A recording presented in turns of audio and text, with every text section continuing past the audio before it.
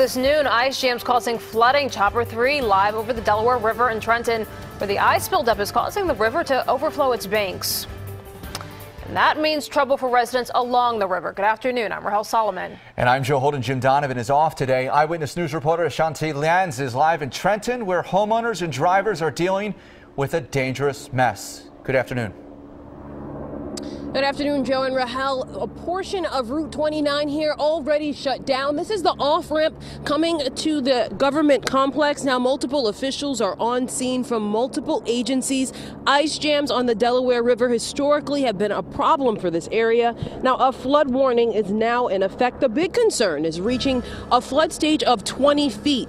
Well, that just happened as of 11:15 this morning. Meteorologist Matt Peterson says floodwaters just surpassed that, and we've now entered what's considered minor flooding. So this is how this happened. Recent warm temperatures and rain led to ice breaking up and flowing down the river. Well, that caused ice literally to jam up on the Delaware River. Water levels quickly rose just after midnight.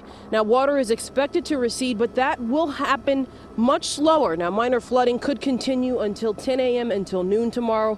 Emergency management reps want pedestrians to stay away from the river embankment because it could be very slippery. Now, as far as drivers, if you encounter these types of waters, you're encouraged to just back away and turn around. That is the very latest. Live in Trenton, New Jersey.